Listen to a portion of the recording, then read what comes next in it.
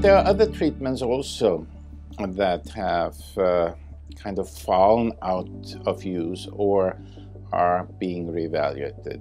Another example involves a treatment which was actually initially developed at CHR, the concept of tubal catheterizations.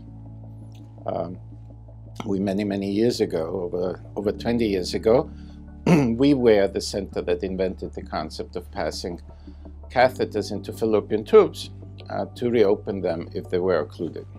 And I personally did hundreds, if not thousands, of such cases under X-ray control, not in the operating room. And we still are doing them sometimes. But that was a very effective treatment in the days when pregnancy rates with IVF were in the low single digits.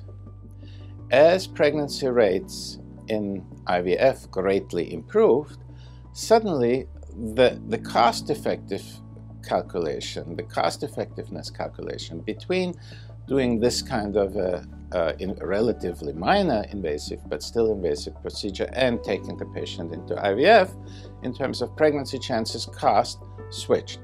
And so as we used to do these procedures routinely, now they are the exceptions. We will still do it if it's a young woman who has time or has other reasons to go through a catheterization. But in general, our old approach of taking everybody first to catheterization if she has clogged tube, and only if that doesn't work, take her into IVF, has kind of faded away.